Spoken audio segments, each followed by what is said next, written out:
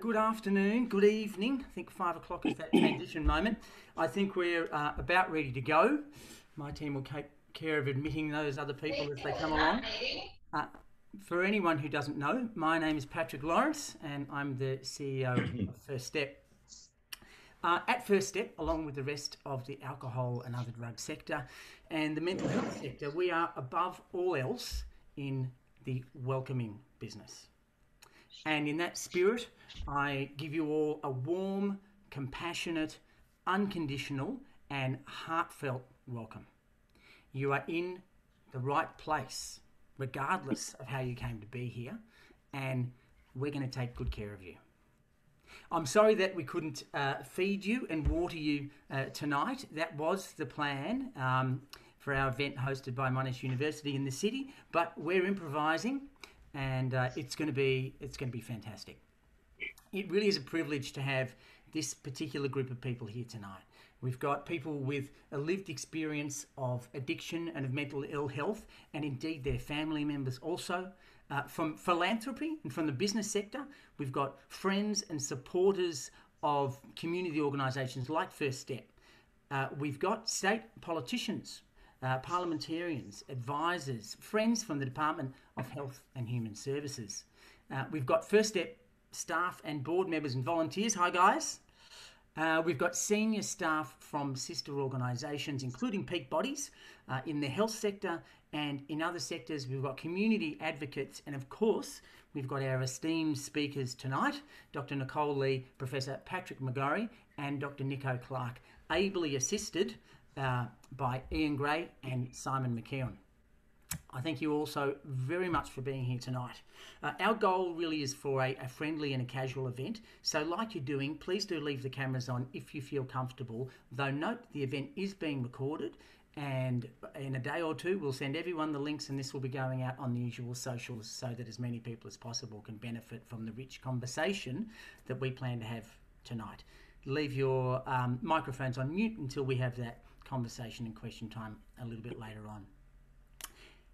Hands up if it's not your first video conference today. Yeah. Hands up if you're maybe verging a little bit on the exhausted from this strange kind of life that we're living at the moment. I know I am. However, the need to engage and support vulnerable Victorians does not go away. Quite the contrary, it is relentless and it is currently exacerbated. But another thing that is current is the extremely rare opportunity for genuine reform. And it'll be over before we know it. The Royal Commission into Victoria's mental health system has provided some really profound insights and some guidance about what is required from the mental health sector to save lives, to minimise suffering, and to provide well-founded hope. But what about the alcohol and other drug sector? We know that both mental ill health and addiction can happen to absolutely anyone. But what remains, or questions remain unanswered about who's disproportionately affected or who's disproportionately neglected by the current system? What other crucial questions do we need to ask as we're going through this reform period? How should alcohol and other drug and mental health sectors interact or integrate? There's that word. How should each of us invest our time, our energy, and our funds into compassionate, welcoming, life-affirming, and life-saving reform? They're big questions, and we're going to have a look at some of them tonight, and that's just about enough from me. I'd like to introduce a friend of First Step, Simon McKeon. You can see him smiling away there. I do this with a very big smile on my face. He is the Chancellor of Monash University. At different times in his life, he's been the chair of the Melbourne office of Macquarie Bank, AMP, CSIRO, MYOB. He's the chair of the Greater South East Melbourne. It sounds a little bit like El Presidente. That's a new one to me. And he was the one-time chair of the federal government's panel reviewing health and medical research. He's one of our former Australians of the Year on the group tonight. I hand you over to the very capable hands of Simon McKeon. Thanks very much, Patrick. And before I do anything more, I want to acknowledge country and let us take a moment to recognise the various traditional lands on which we meet today. I acknowledge that I'm on the lands of the Bunurong or the Boonwurrung peoples of the Kulin Nation.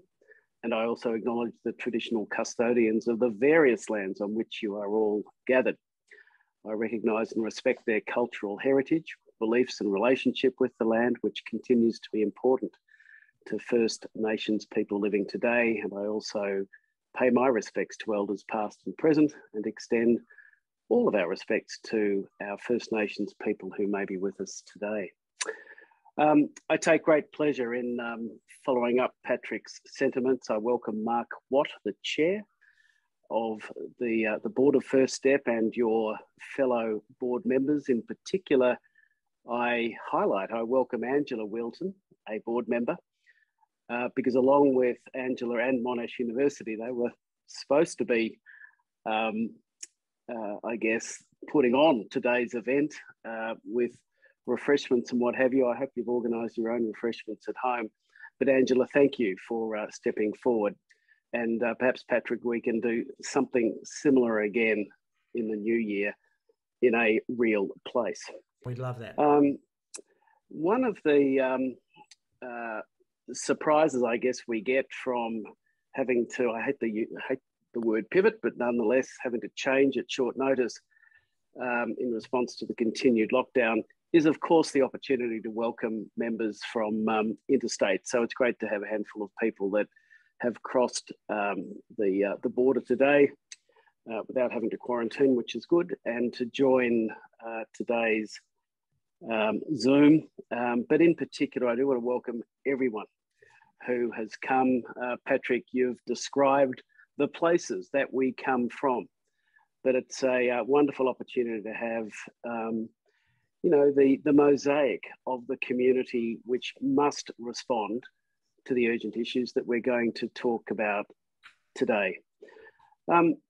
Patrick, I think I first met you probably in the year or so after First Step was established, probably almost 20 years ago. And I remember at that time when I was running the Macquarie office here in Melbourne, I can't recall the actual issue, but there was a bit of a grumble going on in the office. And it caused me at one point to say to two or three individuals involved, grow up or, behave better. It was about that time, and I can't recall exactly why, that I was introduced to you, and in particular, your vision of boring people like me, taking off, we used to wear ties back in those days, taking off our ties and having a go at mentoring people who are doing it tough, your clients at St Kilda.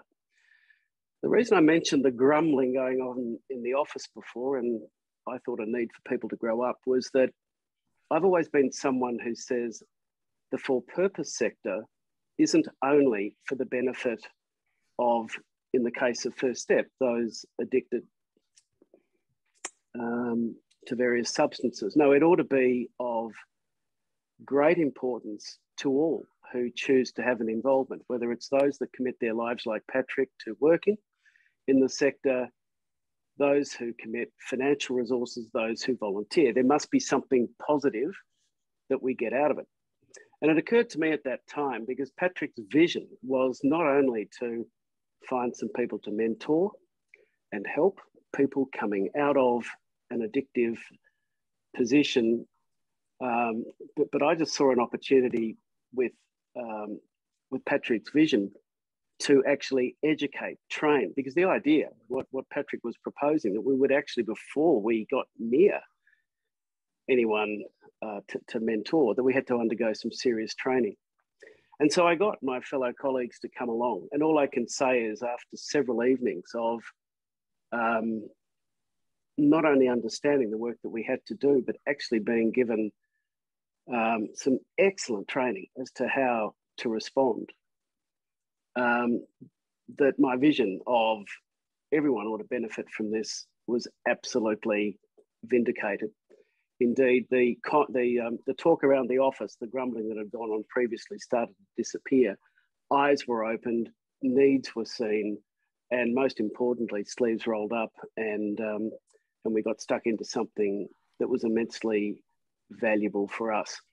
It's a long time ago now, Patrick, and I'm not someone who has been on the board of First Step or taken a huge involvement in what you've done, but it's just been wonderful seeing 2 decades go by and literally hundreds and hundreds and hundreds of people, positively impacted. So well done. Today, we're going to have a number of panelists who will speak, and I'll hand over to Ian Gray in just a moment to introduce them and run proceedings. But the only thing I want to say before I shut up is that as a species, I think we're finding it harder and harder to simply communicate and make progress on tough issues. Some put it down to social media. I think that's a bit of it. But at the end of the day, we're starting to lose a certain element of tolerance. We're not as good a listening community as perhaps we were once upon a time. And it's exacerbated when you come across a really tough topic like this one. Addiction is ugly. It takes its toll of those addicted. But of course, because of the outworkings of what they end up doing, it takes a huge toll also on their families, the wider community. There is real damage that is done. And I am not surprised that very passionate voices come out and respond to the obvious need to do something about it. I'm also not surprised that we end up having big arguments about it. The hope today is that we can have not only some great speaking, but some very, very good listening, some great ideas. Patrick continues his crusade of reform. It's hard enough just simply dealing with the desperate need that comes to First Step week in, week out. But the bigger challenge, of course, is at another level to make changes, reform, if you like, to a system so that less people get into that position in the first place. And of course, the assistance that can be provided today is more effective in any event.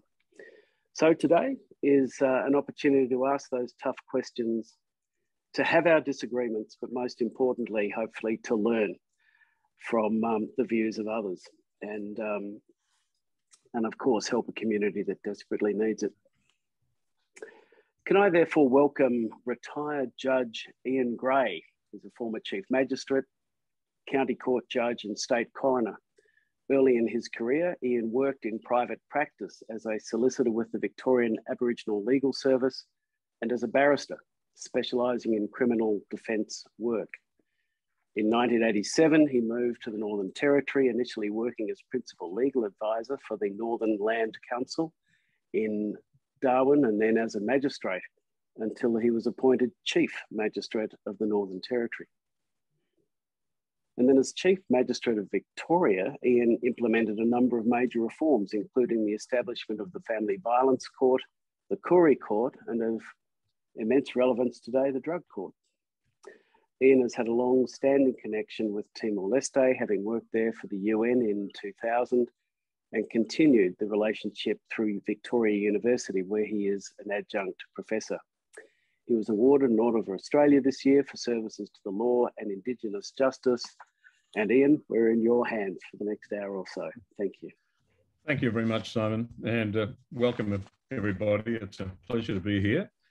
And thank you, Patrick. And let's go into the main body of the program now. We've got 3 speakers, as you know. We've got Patrick McGorry, Nico Clark, and Nicole Lee.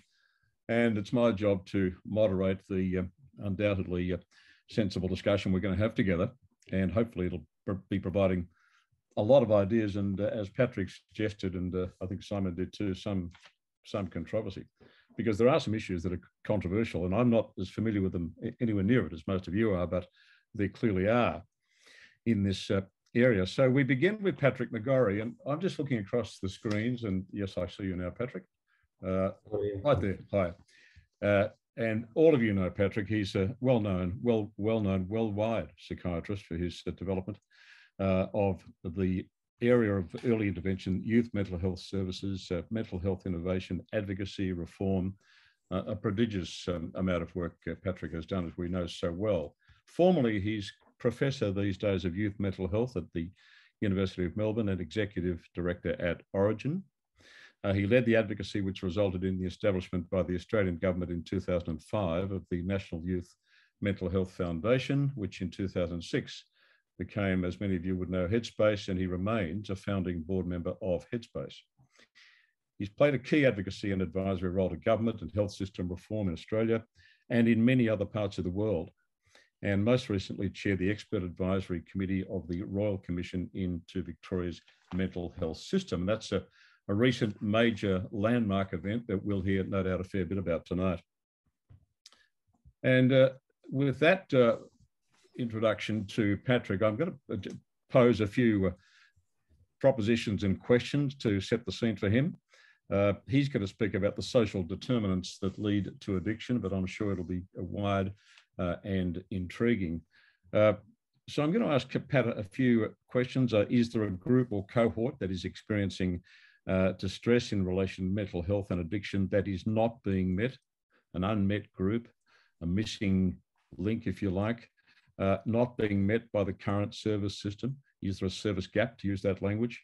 What do we know about this cohort? What do you think, Pat, is the key during this reform period to address that kind of shortcoming or that particular shortcoming? And might strategies positively impact the overall system, namely strategies that are directed to meeting that service gap, if you like? What might they be used for in a broader sense other than just for that specific focus? So with that, Pat, it's over to you to talk about the social determinants that lead to addiction. Thanks. Yeah, thank you, Ian, and hello everyone. And what a pleasure it is to be invited to be part of this great discussion with an amazing group of people. Just looking at the screen here, and thank you to Patrick. I might just start off on a personal note. When I first met Patrick and I saw what he had actually set up in a fairly sort of grassroots way at first step, it embodied a lot of the principles that we have been fighting for, in mental health care for some time. And I think the most important one is integration.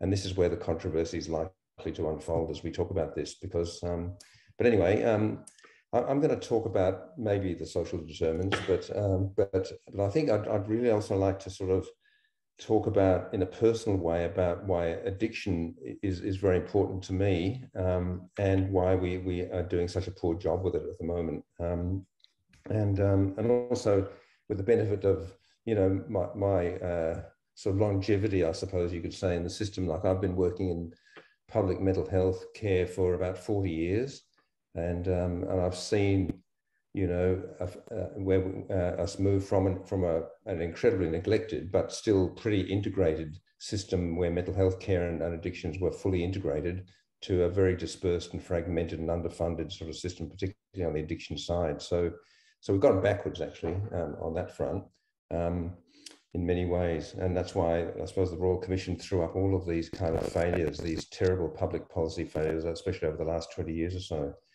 And but it's a very optimistic time. We've got a chance. I see Catherine Wetton here, who's in charge of the reform, really. Now, we've got a chance to fix these things, and we should be guided by what's right and what's evidence-based, not what suits particular groups or vested interests. So hopefully we can get to that sort of sharp end of the discussion at some point. But I'll speak personally, first of all.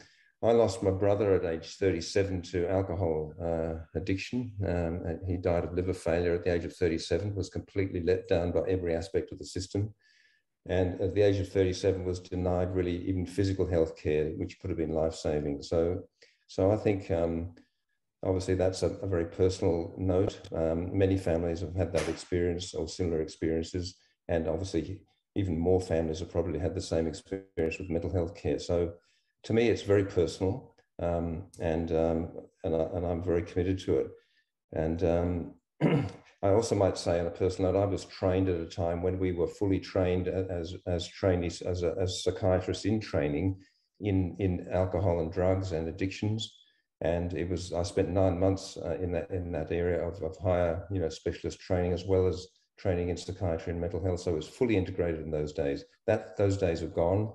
and there are, you have to create artificial sort of structures like addiction psychiatry and addiction medicine to kind of bring that back together. So I see Dan Lubman's on the call, and I'm sure he could talk very nicely about that issue too. So integration is what I believe in, and all the evidence in the literature, in the scientific and even the health services literature supports the idea of full integration of mental health and drug and alcohol. But we've actually developed, as Patrick alluded to at the beginning, separate systems of care. And we talk about the drug and alcohol sector and the mental health sector as though they're different. Well, they are different things because the funding and I suppose commissioning models have actually pushed them apart over the last 20 or 30 years, to the great detriment of the patients and the people who suffer from these problems. I will touch on social determinants in one way, in that the social determinants of both mental illness and drug and alcohol problems are overlapping to a very, very high degree.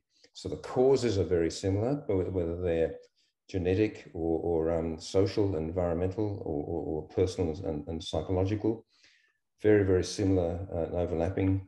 And the effects are overlapping incredibly as well, because the comorbidities are ubiquitous. And one of the things that I've done over the last 20 years or so is work to establish in the primary care sector a youth-friendly sort of a first step, I could say, in terms of youth mental health and youth health. I just attended a book launch yesterday. I don't know if you can see this book on the screen there. Can't see my own image here, but can you see that? It's probably not. It's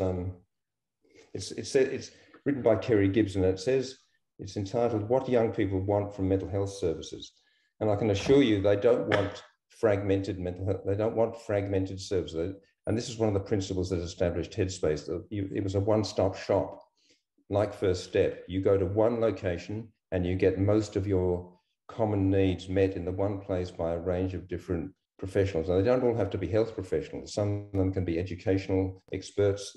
Some of them can be employment experts. That's one of the pillars of Headspace. And one of the 4 pillars of Headspace is drug and alcohol expertise. And we don't send it down to another agency down the road. We provide it within the primary care setting, alongside the mental health professionals, alongside the GPs, alongside if there are legal professionals there too, they're there too. So it's a fully integrated, holistic service which is needs-based, and that is an antidote to the sort of people falling between the tracks and not actually being able to access care in a kind of a consistent way. And the important thing there is, and we haven't fully achieved this, is to put all of those resources and professionals under the same governance.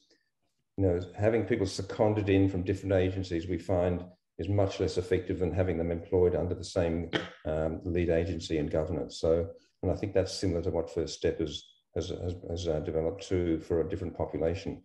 That's very easy to achieve in primary care because you don't have the vested interests and the turf issues arising, in the same way as you do once you get into the more specialised sector.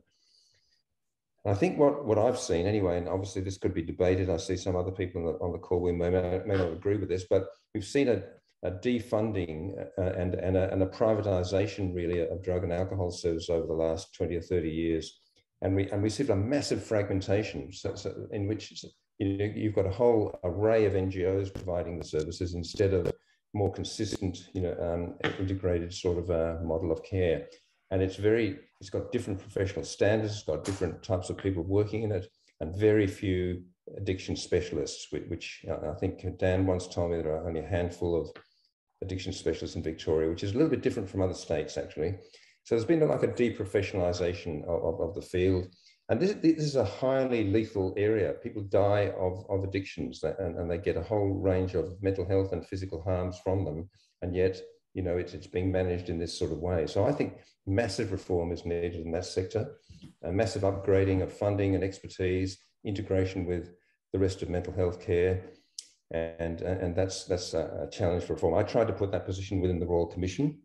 I'm not sure why it didn't get up. There were all sorts of forces operating within the Royal Commission. And I think we did get it up and accepted much more strongly in the youth area, partly because Headspace had already demonstrated the value of it. But but it was more challenging in the adult area. And I understand there's a discussion paper now put out from the department under Catherine, which is looking at how you might actually get better co-working or better collaboration or better working together. But that's really not, in my opinion, and obviously I'm happy to have a respectful debate about this. I don't think that's really going to hit the spot. It's not going to meet the needs of the people that depend on this much higher level of integration. So I haven't got time to go into all the evidence in support of what I'm saying today, but I can assure you in the scientific literature, it's very strong in support of what I'm saying here.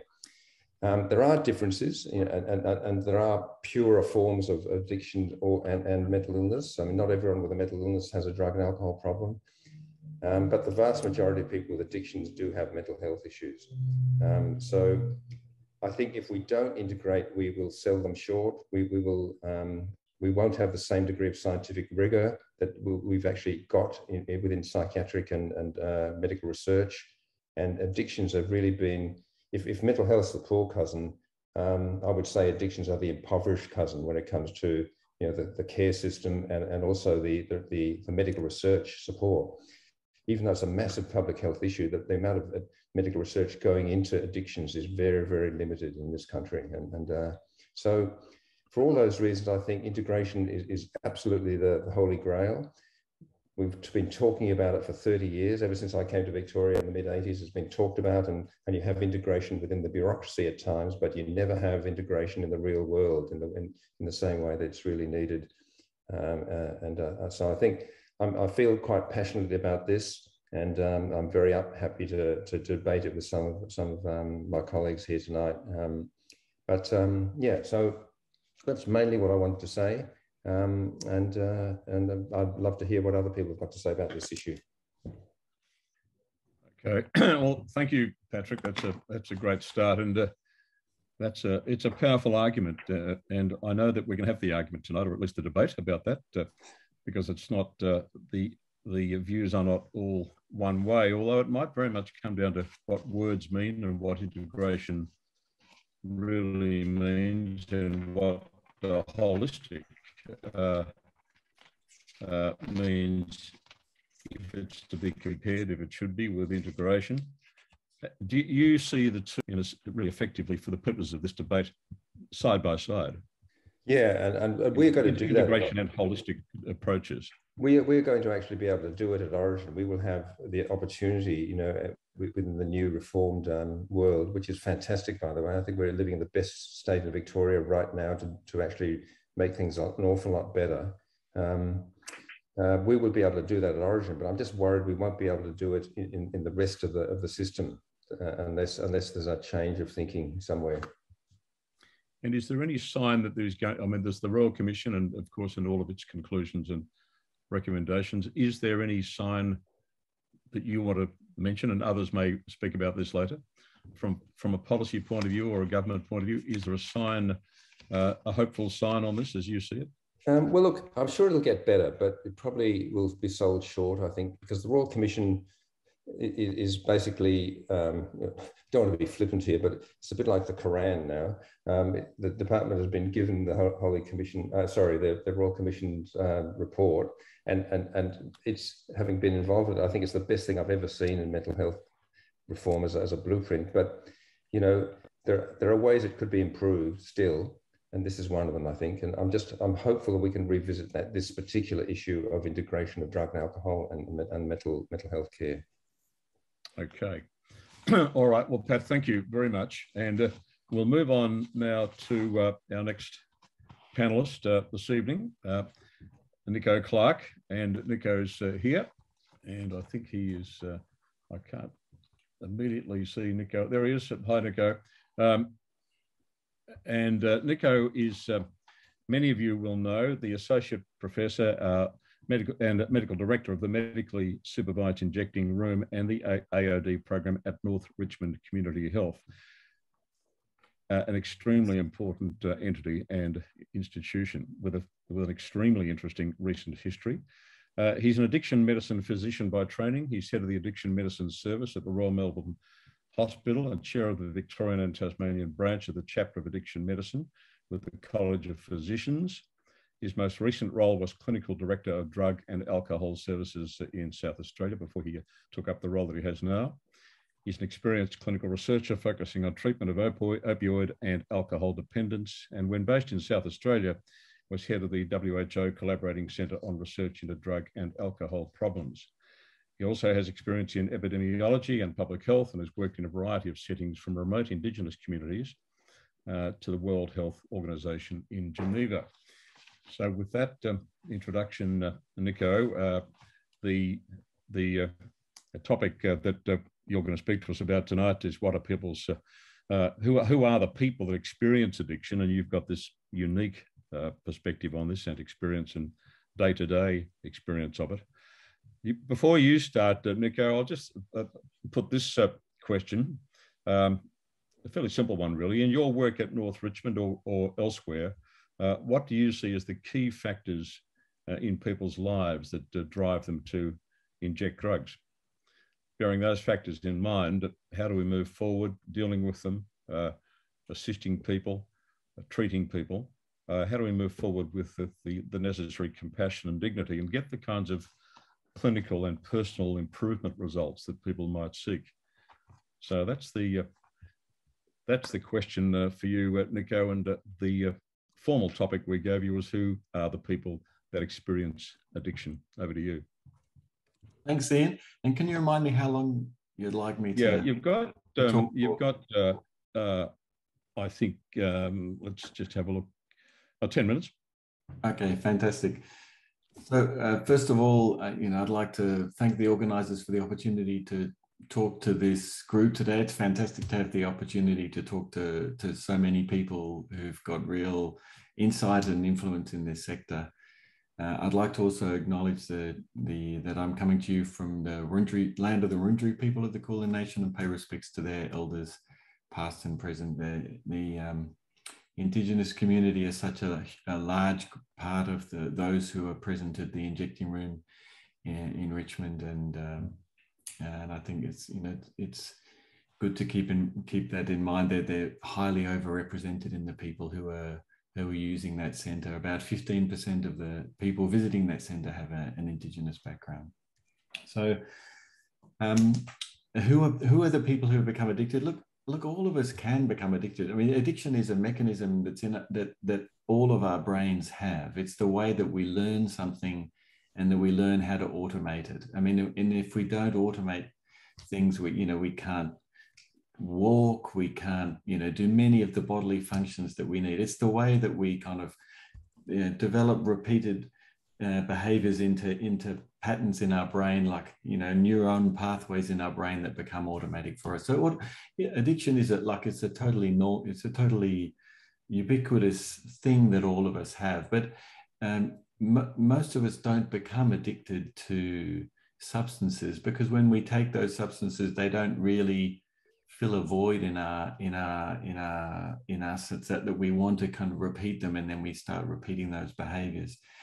And if I look perhaps at the most addicted, the most severely addicted in our society, who are the ones who are using the injecting room, who even for heroin users are the most marginalized of heroin users, according to the Burnett cohort study that they do. What we see is that they have very specific life experience that is very different from the rest of us. And the group that we see, by the time that we see them, they're typically older. The average age is 40. But they've been using heroin since they were teenagers, since they were high school age. The majority, in fact, didn't finish high school. But we realized that things started. Their life experience started differing from kind of the average life experience very early on. In fact, while people were either in primary school or secondary school or even earlier. And one of the people in the injecting room left home at the age of 6 because of what was happening in her home environment, and and started using heroin from the age of 6. So we're really looking at issues that happen fairly early on for people, and they're typically childhood neglect and abuse. And there's extremely high rates of physical and sexual abuse in this population. And we know that that it's not, it's not a rare event in our society, but the nature of the abuse that happens in the population that we see is really horrific, and certainly the most extreme that I've seen in my 25 years working with this population. And the typical, we have on any given day, there's typically somebody who's come to us, and we've got a little clinic in the injecting room for people who happy to receive kind of some support of one kind or another. And people will say to us, look, I've had enough. I've been using heroin for 25 years. I've had enough. Can you help me? And then when we kind of talk to them about how they got in that situation and kind of plan what's the best way for them out of it, they invariably tell us about the horrific things that happened to them in their childhood. And I think really as a society we've failed to prevent those things happening. We've failed to pick them up earlier. We failed to support people when they were younger. And then we've repeatedly re-traumatized them when they start using substances, when they start deviating from how we expect people to behave. Instead of saying, well, what's happened here? How did you get in this situation? We're very quick to punish people for kind of deviating from the path, for using illicit drugs, for not doing what we're expecting them to do. We then put them through very punitive responses of one kind or another, which then just re-traumatize people and kind of cement this fact that there's no hope for integration with them with the rest of the society, and they see themselves very much in opposition to the rest of society. They feel that there's no place for them as society, and they then become further and further marginalized, homeless, very high rates of homelessness in our community. And then they end up in an injecting room 25 years later. And I think there's a lot we can learn about the way that our society doesn't look after people for whom horrible things happen when they're young, from the people who are attending the injecting room in Richmond. What they tell us is that they have who are they? They have a whole range of problems. They have physical health problems. They have hepatitis. Most of the group have had hepatitis. 91%, in fact, have had hepatitis from sharing blood-borne viruses, and a significant number, a quarter, probably have active hepatitis needing treatment. They have incredibly poor oral health. The majority of people have got constant pain in their mouths. They're missing teeth. They need teeth removed. They get that kind of scrunched up look in their mouths, which says to people that, there's something wrong with you, and they can't smile. They can't, and there's no prospect of kind of getting a job or anything like that if you can't smile at people and show your teeth. They experience very severe health problems. They end up in hospital with infectious diseases or, blood clots. They have high rates of cancer, and of course they have high rates of mental illness also, as was pointed out by Pat.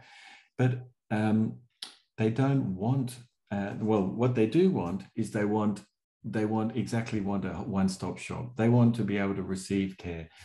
They also, much to our surprise, that many of them want help stopping their substance use. And when we organised a consultation with the people who are using drugs in Richmond prior to opening the injecting room, they one of the main things they said was they want a one-stop shop. They don't want to go around all these different services. And so that's what we have really organised there. We've organised where people can come in and get their hepatitis treated within 90 minutes. They can start their opiate dependence treatment, and they typically have injections which will kind of block heroin for a month, and that's the most popular treatment in the injecting room. And they have oral health care again on the spot with silver fluoride initially, followed by kind of removal of teeth and dentures. But when it comes to their mental health, they have high rates of kind of what you might call the kind of residual effects of early childhood trauma and mental health problems. There's a degree of psychosis, but that's not the major thing.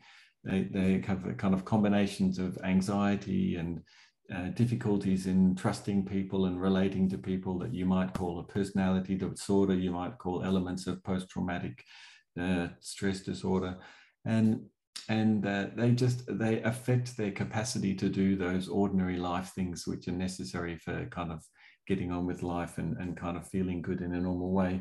But they don't want to be referred to the mental health system. They don't see that the mental health system has anything for them, really.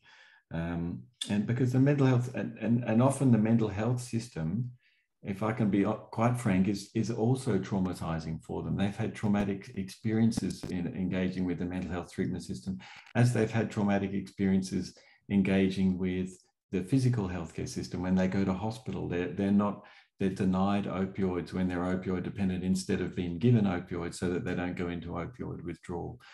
And so, you know, I think I would say we certainly, we've had fantastic results with a one-stop shop approach, integrated care on site. And we have an addiction psychiatrist who's working with us. We have kind of mental health trained nurses and social workers who are able to kind of support them with their mental health issues. But often it's at a kind of very basic problem solving level, because that's all people are up for at that particular point in time. And then later on down the track, we can look at kind of the kind of more sophisticated ways of dealing with kind of trauma and other kind of psychological assistance. So that's what I think we need in our healthcare system for people is not only an integrated care, but a kind of trauma-informed care, because the people who use these healthcare services as a result of their early life traumas, they're not always able to meet our expectations. If a simple thing like attending an appointment, appointments are difficult for people if they're not able to plan their lives carefully. And then if they're punished for not being there on time, or if they miss something, or if then they feel that kind of sets the whole treatment process back. And so often the way that we design our treatment systems don't take that into consideration. The treatment of hepatitis has got about 10 different steps, the majority of which involve an appointment of one kind or another. But they don't need to. We can in fact do it in 90 minutes on the one spot. And again, so in our treatment of the kind of mental illness, we also need to kind of think about how we can do that in a way which takes into account their past trauma. So with my hat as a kind of chair of the addiction medicine doctors in Victoria, I would agree with many of the things that Pat has said. Although I'd point out that I would completely agree that the addiction treatment service is even less well funded than mental health. It's I think about 10% of the mental health budget is spent on addiction. When the burden of disease, if you consider the kind of addiction, that addiction is also a risk factor for other diseases, is fairly comparable to mental health. And so we really are completely underfunding. And but merging into one system has not necessarily been the best outcome because of the different nature of psychosis treatment. Psychosis, the drama involved with treating psychosis tends to overwhelm an underfunded healthcare system, because dealing with psychosis is fundamentally a different kind of response than dealing with addictions. Often with psychosis, for a portion of that, you really need a kind of coercive treatment model, whereas in dealings with addiction, we have a really collaborative treatment model. And often the two cultures, if you take the culture of a service which is used to coercing people, it's difficult for the staff to kind of switch their mindset to the kind of collaborative care that's needed in addiction. So it could be that we can provide more mental health care in addiction and more substance use care in the mental health care sector, and they could well be under the one governance structure. But I'd say that we're not necessarily going to benefit our clients if we put them under the one treatment system. And maybe I'll leave it there. Okay, well, thank you very much, Nico. There's a lot to think about in what you've been telling us, and there's a telling and poignant point about people not being able to smile. And of course, we know what you mean exactly when you say that about people to have the significant dental and other oral problems fueled by their addiction and fueled by their drug taking. And there's a real, well, poignancy is the word that comes to mind about that aspect of their lives. Well, look, what we'll do now is we'll move straight to Nicole Lee, and that'll leave us enough time for plenty of questions when Nicole finishes. And I think, again, Nicole's going to be familiar to many of you. She's here, and I just want to make sure I can pick her up on the screen. Nicole, where are you? There you are. Top run. Hello again. Nicole, welcome again. She's the founder and CEO of 360 Edge, a specialist AOD consultancy, and she's also adjunct professor at the National Drug Research Institute at Curtin University. She's a board member of Hello Sunday Morning and The Loop Australia. She's worked in the sector for more than 30 years. She's published in the sector. I've read some of what she's written. She's a researcher. She's an educator. She's well known for her experience in all things, apparently all things methamphetamine, and in best practice AOD treatment in general. So she has immense experience, and it's a pleasure to welcome you this evening, Nicole. And over to you. And we've given you a topic which we've named how much should we care is the topic. And we've heard from Pat and we've heard from Nico about service gaps, and we've heard now quite a bit the ground laid out about the tension, for want of a better word, between one-stop shop and integration. There's a question about whether this is more about words than about actual systems and service delivery, and we can talk more about that. We're all here because, of course, everybody here really does care. That's why we're here. That's what this is about. That's the founding philosophical premise that Patrick put as a foundation to this. And it's a question of what is done in the best ways for all of the people that we're all seeking to assist. So I'm going to ask you, Nicole, how optimistic can we be in Victoria that the Royal Commission and subsequent reform will lead to the changes we need to see for the people that you all care and the sector cares so much about? What does the evidence say we should be doing to ensure these reforms are going to be a game changer? That's really a question ultimately, I think, for everybody too here this evening. So, Nicole, your topic then is, to use the expression, how much should we care? That's a somewhat rhetorical sounding question, but it's a very important question. It's ultimately the critical question, probably. How much should we and do we care? Over to you. Thanks, Ian. Look, obviously we should care a lot, but I think the question is how do we show that care? I'll just acknowledge that I'm on Bunurong land first, and just say that I'm probably going to answer that question in a slightly roundabout way. I kind of feel like maybe it's a brave person that contradicts Pat McGorry.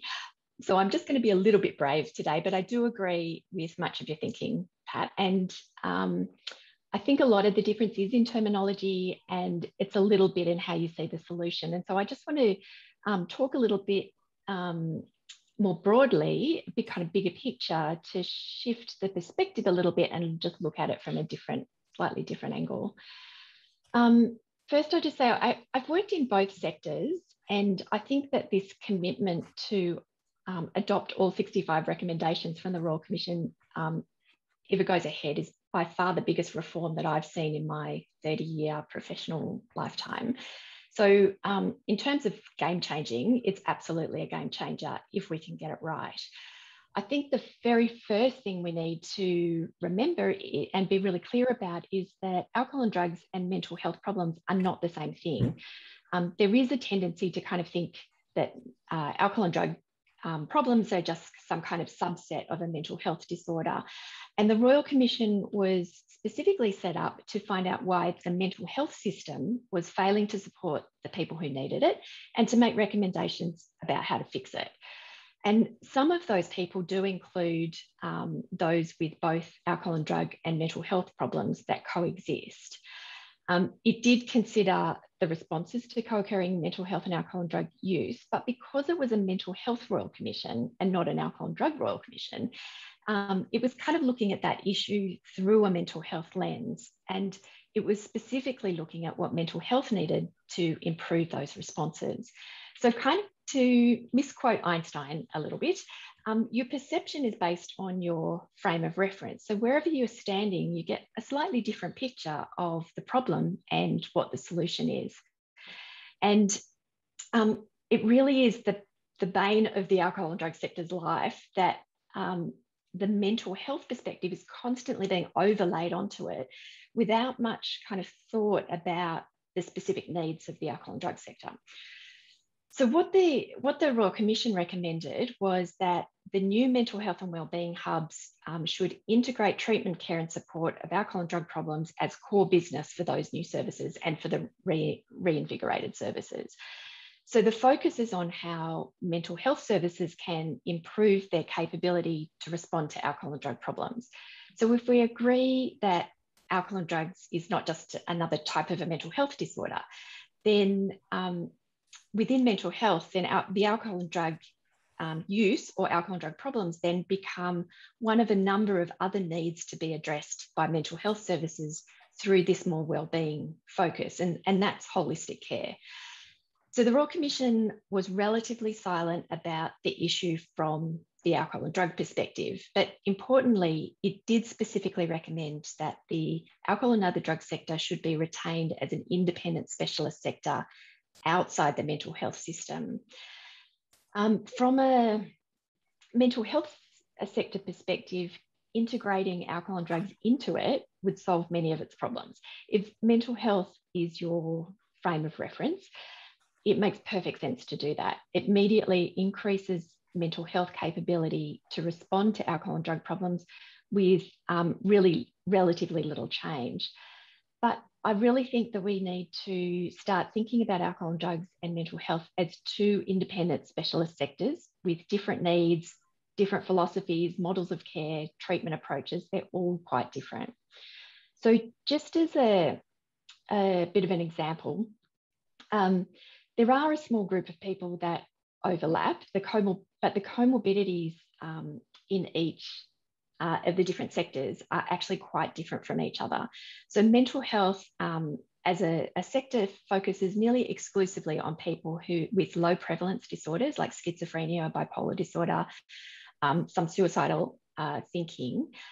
So if you kind of look through the square window into mental health, you see the people in treatment with a low prevalence disorder plus a wide range of alcohol and drug use, about 30% of whom will have some moderate to high level of severity of use that probably needs addressing or management.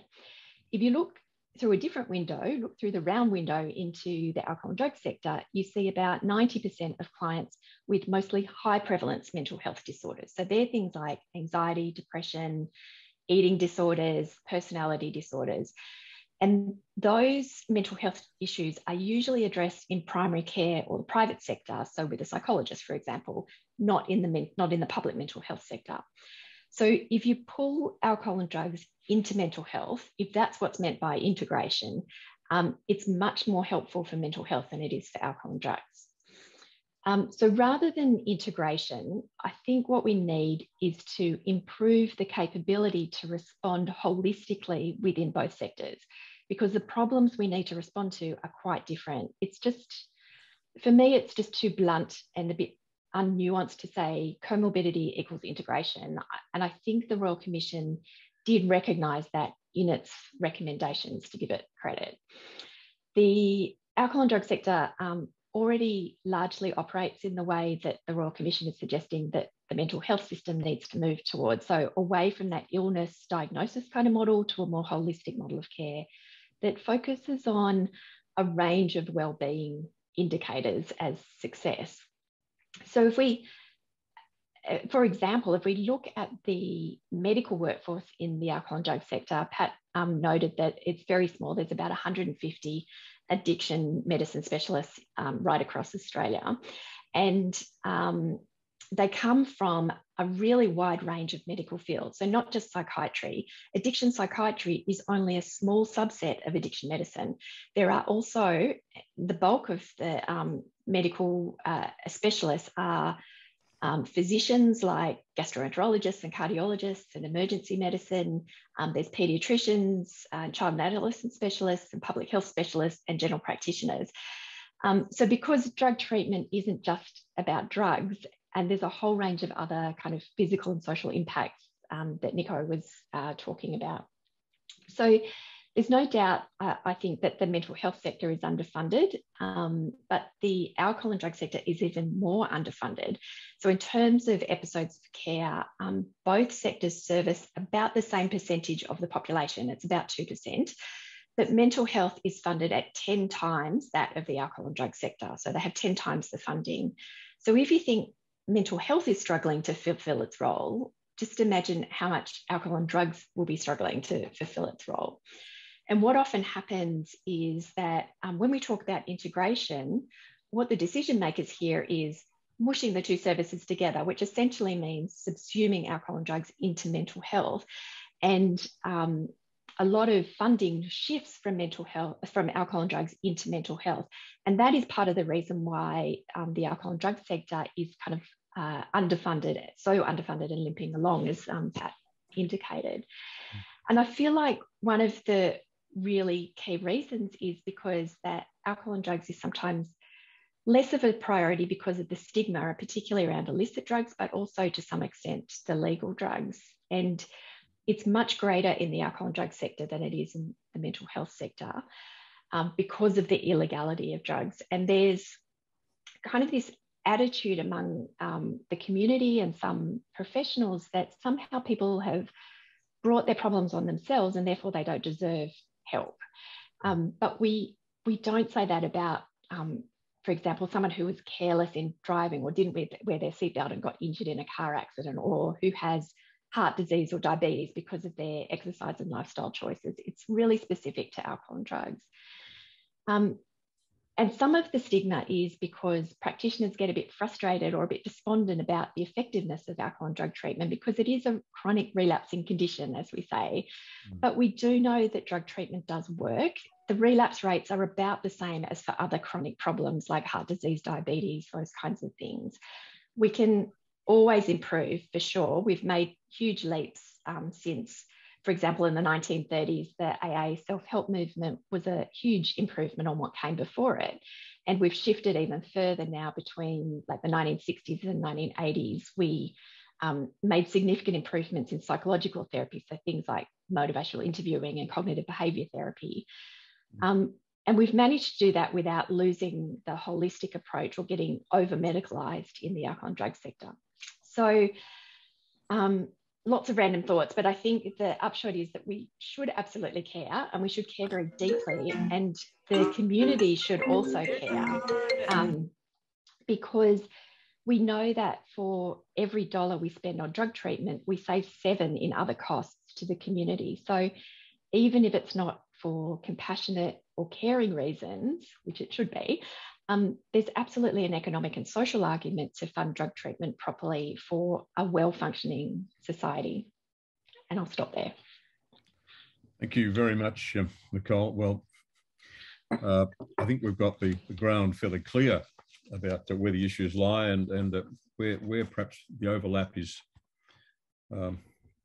greater than I had understood it to be, at least. Now, I think we've got now ample time for questions. I see that Patrick's just reminded everybody that we're going to be ready for questions pretty soon. What I think I'll do before we get to them, and there'll be many, so let's maximise the time we have for them. I'll quickly ask either Patrick or Nico whether they wish to say anything more now, having heard the three of you. Do you wish to say anything, Patrick? Not necessarily directly in response to Nico and Nicole, but it could be. And then, Nico, do you wish to say anything in response to what Nicole has said? So over to you first. Over to you next, Patrick, please. Oh, there's just confusion with all the Patricks here. Yeah, there is a bit. We're very handsomely endowed with Patrick's. There's no doubt about it.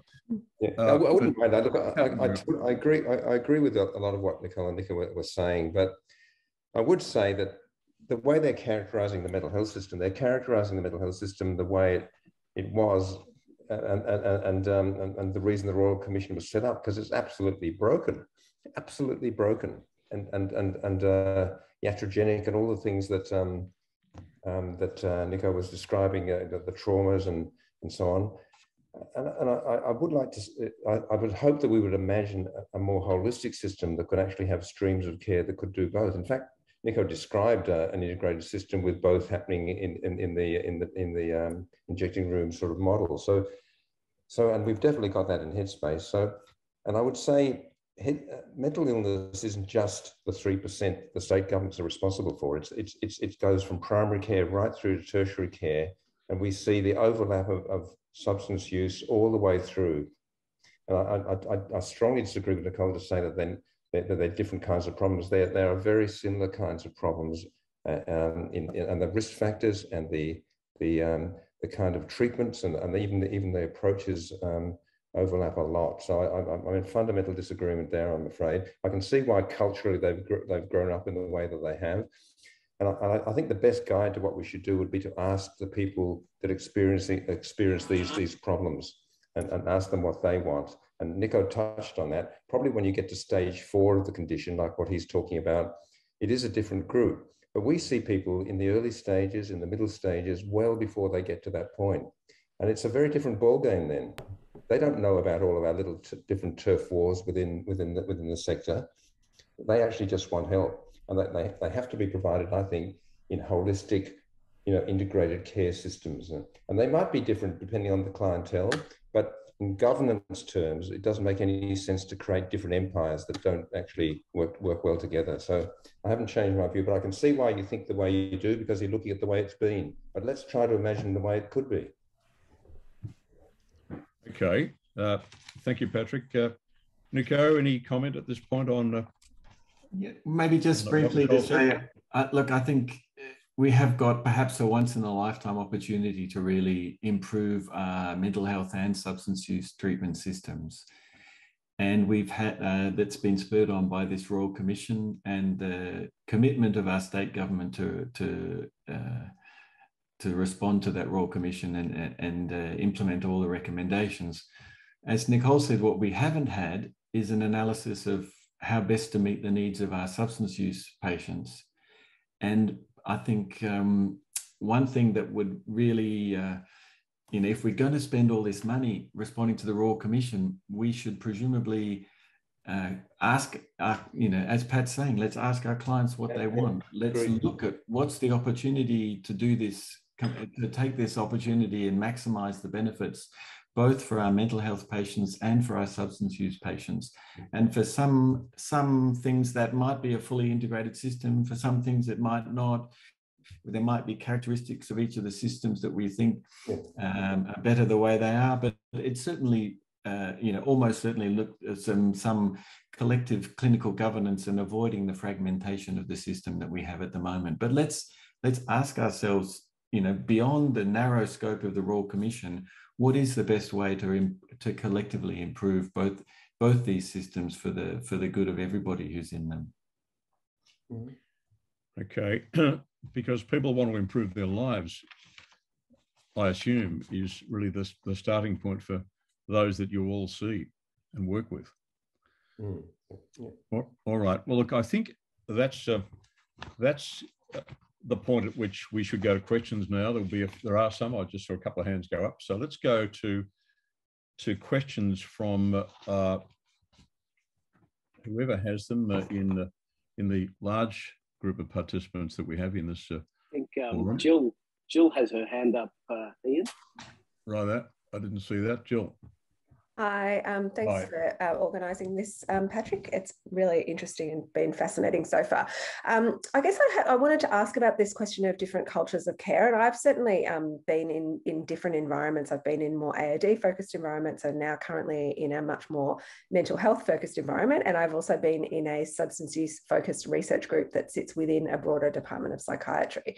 and so seen it from different national perspectives as well, having been in the States and then having been in Australia. And one of the things I think I find difficult is the idea that the cultures of care being different themselves should be a reason why we don't consider more integration of the system. Because for me, I really think that we have to think about what it is that's given rise to these different cultures of care. And so even if we, in the mental health system at the moment, which is where I'm both doing my research and also doing clinical work, we see a lot of people with substance use and a lot of people with substance use disorders. And so those people are still going to be showing up regardless of whether or not there's an integration or not. And the culture of care in mental health, frankly, needs to change with regards to substance use. And so the question I have is why isn't that more of a reason for a more integrated approach? The differences really flourish in siloed environments. And so to me, if we're not actually working on the same team, if we view each other just from an organizational psychology perspective, if we view each other as a different service rather than part of a multidisciplinary team, then those kinds of differences really become entrenched. And so for me, it's actually a reason for a more integrated approach. Thanks, Catherine. Any response on that, Nicole?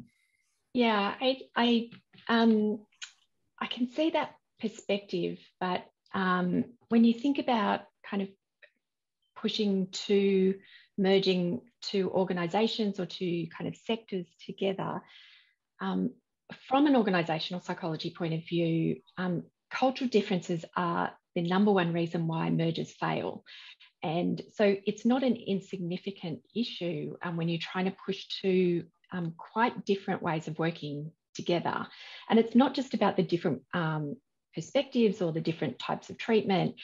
There's really fundamental attitudinal differences between the two sectors. So I think these are really important things to think about. I think there's I've done research where we've asked people what they want in terms of comorbidity, integrated care, and they do all say that we want a one-stop shop. I would too. I want to be able to get all my needs met in one place. The question is, how do we get that? How do we get all our needs met in one place? And it doesn't necessarily mean pushing the two sectors together. It's possible to improve the capacity of the mental health sector to better respond to the alcohol and drug needs without subsuming alcohol and drugs into it. And I think that's probably the key difference that I see. Okay. All right. Well, thanks, Nicole. Now, let's see. We've got some other questions. Do we have any? It's Simon here. Yes, Simon. Firstly, I might just, I want to put Catherine Wetton on notice because from the department, now having had the opportunity, Catherine, to listen to our speakers, we might ask you for a comment or two.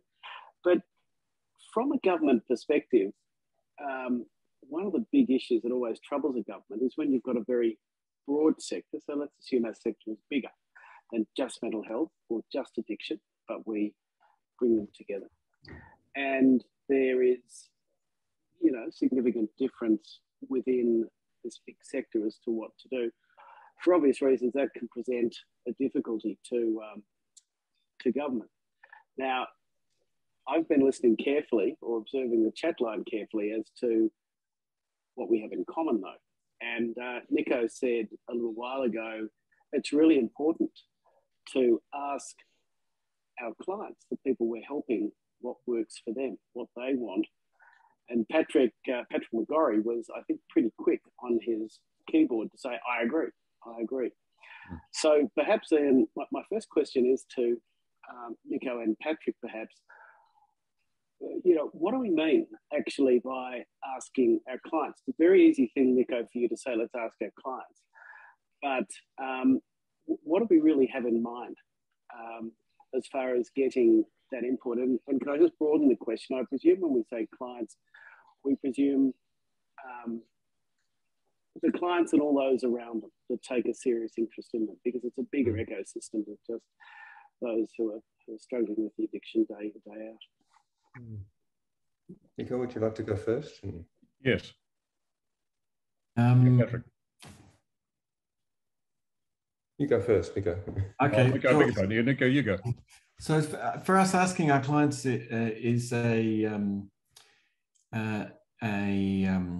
it's something we do through a kind of face-to-face process, based on relationships that people have with them. In terms of asking marginalized groups what they want, it's hard to do a kind of scientific kind of phone survey or something. You need to really get people together in a way that they feel that you build on the trust that you have, and we've done that from time to time. We did it again recently. You know, and again, got some really valuable feedback, not just on the services, but you know, perhaps for what it could be like for the people living in Richmond area who might be affected by the drug scene there. So, you know, that's one element of it. We also do it regularly. We survey our clients. We regularly ask them what they think of the services they're receiving. You know, and so that, you know, there are ways you can do it.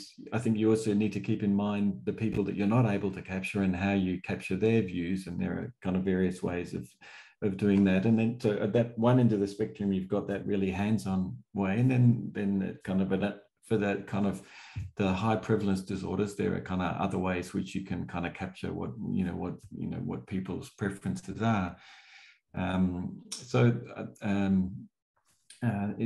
Sorry, and getting back to the question is like, what was it? How do we capture what people want, and what do we have to think about it? And similarly, we can capture what family wants. And in our experience, that people, it's not typically surprising. They want a one-stop shop generally, because our clients generally do, but they really want to be treated respectfully. Is the thing that they say is time and again, that they come to the injection room because it's a safe space for them, safe from the overdose perspective, but also it's an emotionally safe space for them, where they don't have to feel like they've got their kind of psychological guard up the whole time. Yeah. And that's really important for them. Mm-hmm. You know, so, and that's the feedback that they give us time and again. And you know, they haven't always felt like that in other parts of the healthcare system, and it's not just the mental health care system. We've had, you know, interesting experiences with staff who've come from other health elements. Often they come from emergency because they think that's a skill sector that's kind of could relate to our work. And some of our staff have said, you know, I didn't think I had a kind of stigmatized view to this population, and until I came here, and then I realized I was in fact stigmatizing them and judging the population, and I'd been doing that for years without realizing it, and that, you know, working in that environment had changed that. So, you know, I think that's just an anecdote of what our clients have told us. You know, Simon, it's a great question. Yes, Patrick. It's a great question, Ian. Sorry, I agree with everything that Nico just said. I mean, we built that into Headspace right from the beginning, and we have it at Orygen. That it's not just asking what they want; it's actually involving them in the design and operation and the evolution of the service, you know, in a really genuine way. And that's why the services have worked, because that's why they've mushroomed and scaled up across the whole country, because of exactly that fact. It's consumer-driven reform. And I make the point that hasn't come across yet is that there's different groups of people to ask as well. Like, obviously, what Nico and Nicole are sort of saying is that for some subgroups of people with addictions, and I would say the staging idea is very important here. You know, in the early stages and the preventive possibilities at the front end, which is what we see in youth mental health, it's a different ballgame from end stage, you know, stage 4 conditions, you know. And then it's a very different set of needs. And of course, the services have to reflect the different needs according to the stage of the illness and the problem. So there are different subgroups. You know, it's not a one size fits all, and it's more complex. But the principles and the things that people want, like respect and a welcoming environment and trust and compassion, but also they want expertise. And what I see that they don't get anywhere near to the extent that they need it, both in mental health and addictions, is enough expertise. And I made the comment before about the kind of failure of our mental health and medical research system to support one of the biggest areas of burden of disease, which I think was mentioned earlier on too. You know, we're absolutely failing to support something that's a massive public health problem because of the way the NHMRC and the MRFF is set up. The MRFF has spent 2.6% of its funding, which is billions, allocated on mental health research, including addictions. And I think Nicole was saying it's even worse for addictions, which it probably is. So affirmative action is needed if we're going to do better here. We've been absolutely discriminated against. So the stigma that's visited on the people that experience these problems affects people like us too, the professionals working in these spaces.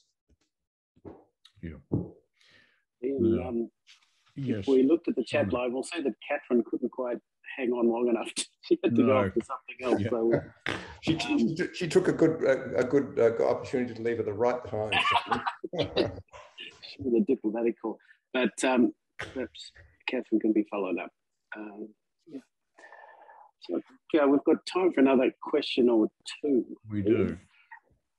Or a comment. Any more hands up anywhere? Yes. We have, yes. Barb Kelly, I think. Oh, okay.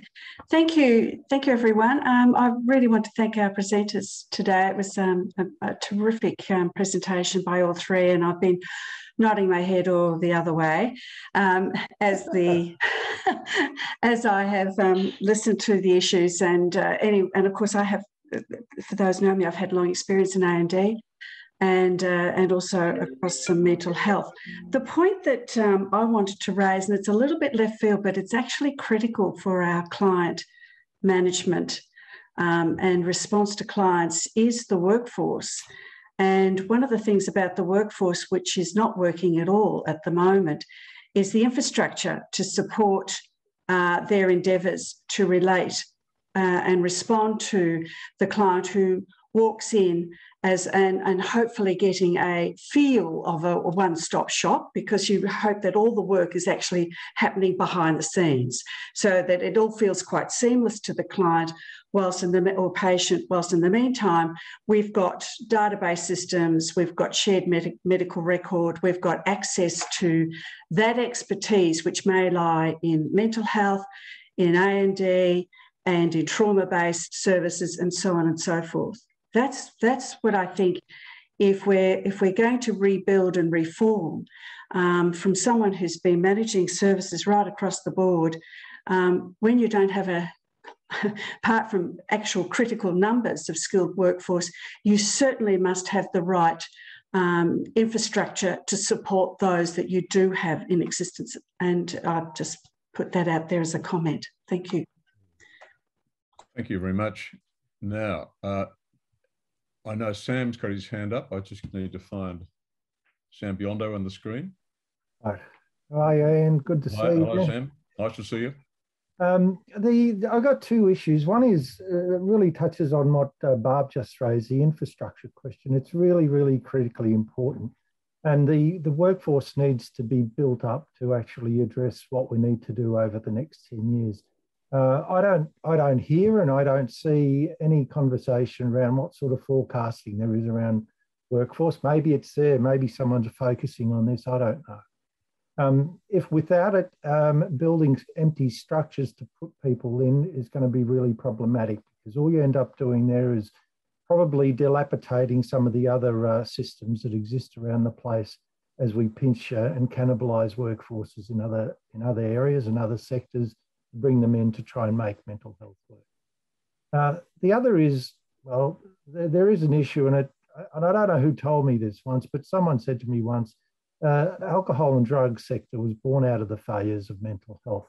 And really we need to fix this. It's a problem because the community does suffer it.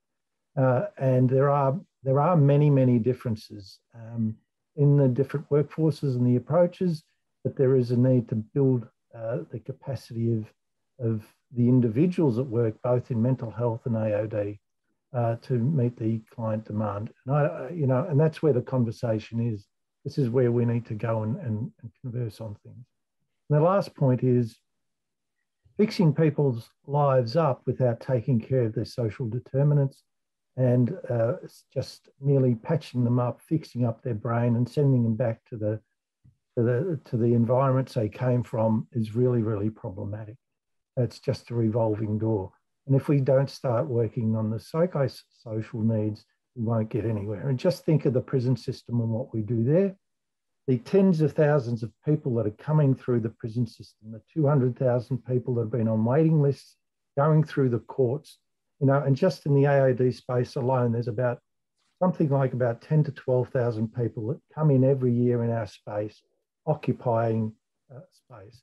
It's very, very harmful. We create, or our society creates the conditions that create this mental health condition. We're doing it currently with alcohol. We are doing it with the latest liquor control legislation bills before Parliament at the moment. It's creating the next generation of problems. If we don't act smart and go, I think, is it upstream or downstream, to at the initial point, they end up coming into our systems that can't cope with this mass of people. So we need to start having these sorts of advocacy arguments as well. Thank you, Sam. I'm about to hand back to Simon to wrap it up. But before I do, I think, Patrick, you had a couple of comments, so Patrick McGorry, on that point that Sam was making. Oh, yeah. I just put it in the chat, but I agree with Sam. We've got a massive problem with workforce. We've got 100 vacancies at Orygen, as you know, and that's before the Royal Commission really starts to get going, and that's in mental health alone. And so workforce is a massive, massive issue, which talked to Catherine a lot about in recent weeks. And those plane loads of professionals, they shouldn't be coming out to relieve the COVID system. They should be coming out to relieve the mental health and drug and alcohol systems, because that's where the post-COVID shadow pandemic is actually going to be, or already is actually. We've got 1,000 people on our waiting list at Orygen in the headspaces we run, 1,000 young people in our acute youth access team waiting lists, and about 900 of them are actually in the headspace. So we can't respond because of workforce now. So workforce, I'm so glad Sam brought that up. And of course, you've got to address a holistic range of needs. You can't help people with a mental health or addiction problem if they've got nowhere to live. You know, it's housing first. It's all of those other sorts of issues. And in a preventive sense, of course, you've got to tackle trauma and all those preventive opportunities that we have. But this has been so massively neglected, this system. That's why we've got Royal Commissions happening. And we're starting off on such a low base, you know, that we've really got a huge job in front of us. Yeah. Thanks, Patrick.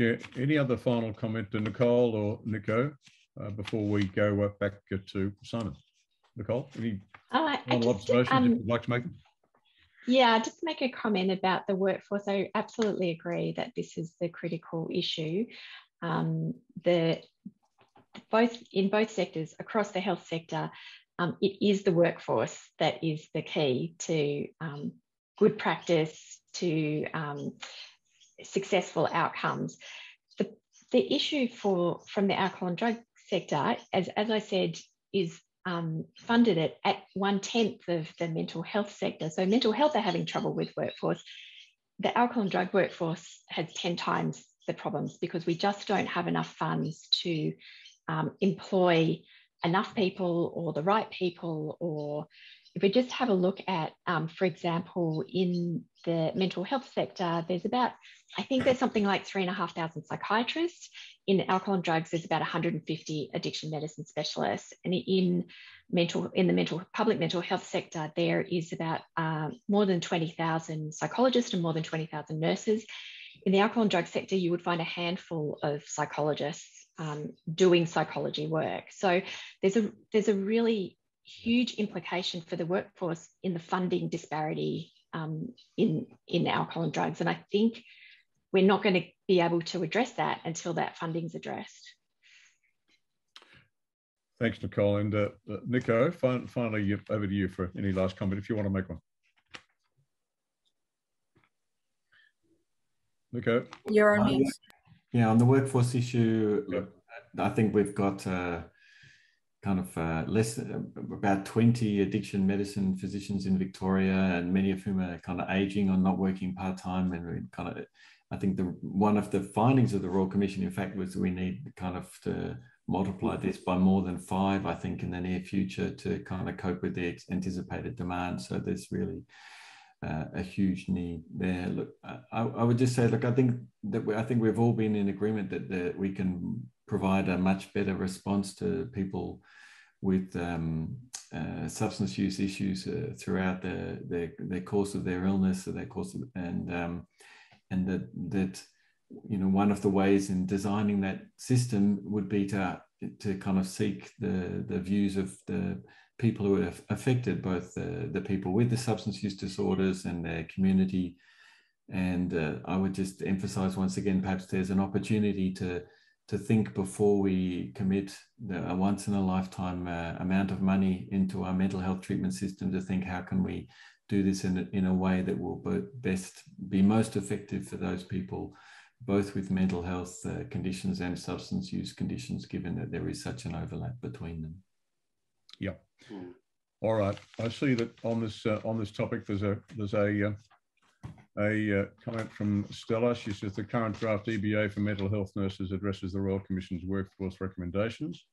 It remains to be seen if something like 800 newly funded positions can in fact be filled. So that's a comment from Stella, who's a mental health nurse. Now, thank you everyone, and I'm going to hand back now to Simon.